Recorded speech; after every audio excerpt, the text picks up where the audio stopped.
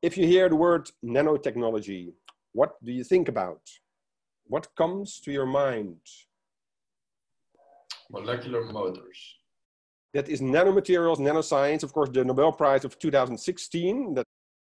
That is definitely nanomaterials.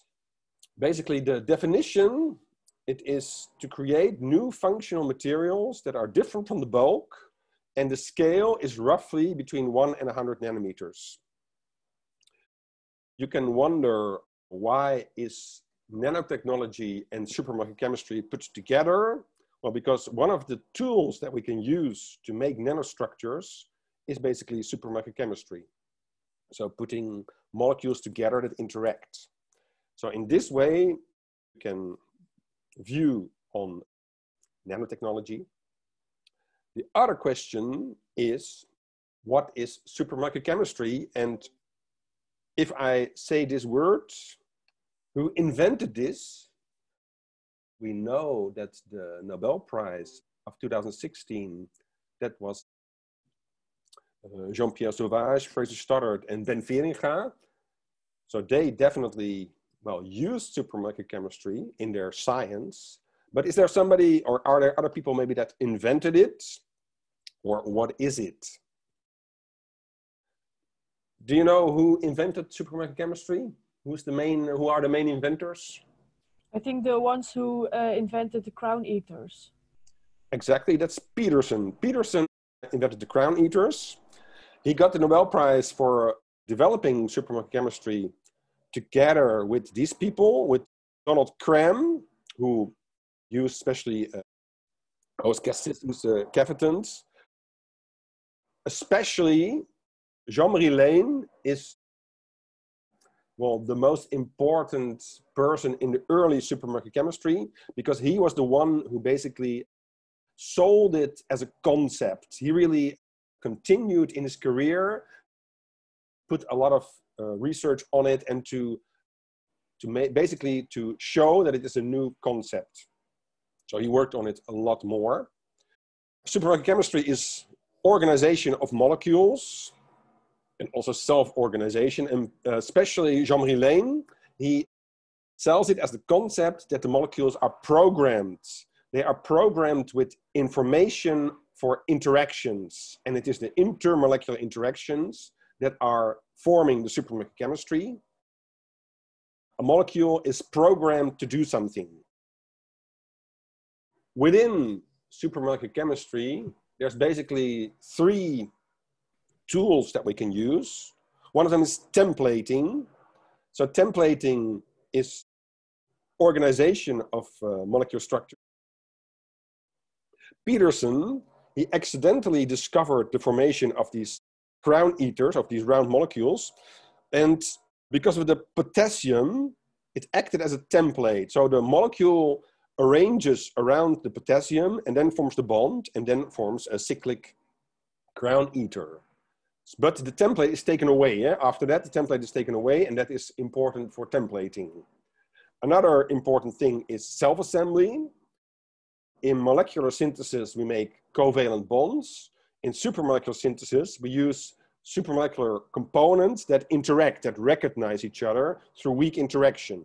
So self-assembly is a tool that we can use from supramolecular chemistry. And the last one, okay, it is called self-organized growth, self-organization. So that means that we can make molecules interact in a supramolecular way, and these units, we make them interact again. It is a secondary organization of supramolecular units that can form a larger structure, and this is an example of self-organized growth. So here we see 2 molecules. Here's a molecule, there's a molecule. These red lines are hydrogen bonds. If you put them in the right conditions near a surface, they form this, what we call honeycomb structure. So there's a structure that is made by molecules, by many, many molecules. It is a nanostructure. It's a single molecular layer consisting of many organized molecules. One thing that you have to do is to to connect molecular structure to nanostructure. And you can basically do that, for instance, with a cartoon-like method. You have to recognize the molecule. So in here is given, red is oxygen, blue is nitrogen, gray is carbon, blue is hydrogen. If I ask you, which molecules did they use here? Does anybody have an idea? So there are two molecules. If you put them together, they form hydrogen bonds. And together, these hydrogen bonded units, they formed a network, a two-dimensional network on a surface. Now, what are the molecules? Does anybody know? Is there a molecule you can recognize here? Could you draw the structure? Do you have a pen and paper present at your next to you and write them? Melamine and a purine bis imide.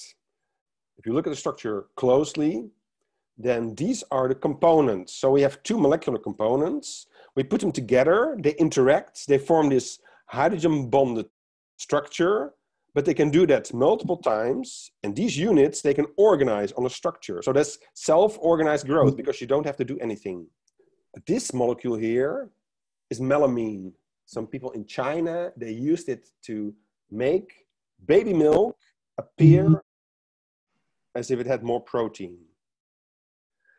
So this is melamine, and this is a purine, but it is a bis imide with NH functions. So these units interact with these units to form hydrogen bonds, and they can form a self-organized structure, which can have larger dimensions, which can basically, you can try to see, you will be asked to predict a structure that is formed from components, like you just saw here.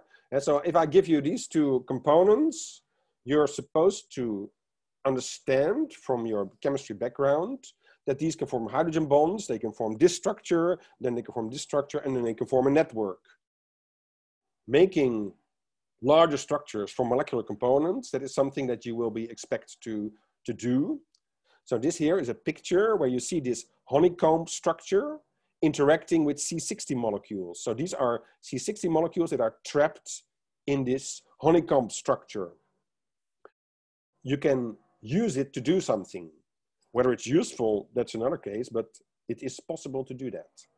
Now, this team had actually this melamine imide hydrogen bonding structure that has been described before. And if you look at it closely, it actually contains three design possibilities, because if you block groups on these outsides here, then you get a rosette. If you block only these groups here, then you, in principle, and these on this side as well, if you put them, if you put a metal group there or something, then you can make a linear organized structure. If you block them, then you can also make a Z-type structure. So in this way, you can use this interaction motif to make different structures. So this is something similar. It's also a bis imide compound, but then with the naphthalene. So you can imagine that it can form hydrogen bonds like this. And these units can also make structures which are like molecular ribbons. So here we see an example of a molecular stripe, a stripe on a surface that consists of molecules. And you see that the imide makes the nanostructure, but the anhydride, whereas there's an oxygen here instead of an NH, that makes, so it does not contain the organization motif. So it's not organized. But here you see an example of ribbons, molecular ribbons, organized by hydrogen bonds. Under the right conditions, you can make molecules interact and form a larger unit. So that is a nanostructure.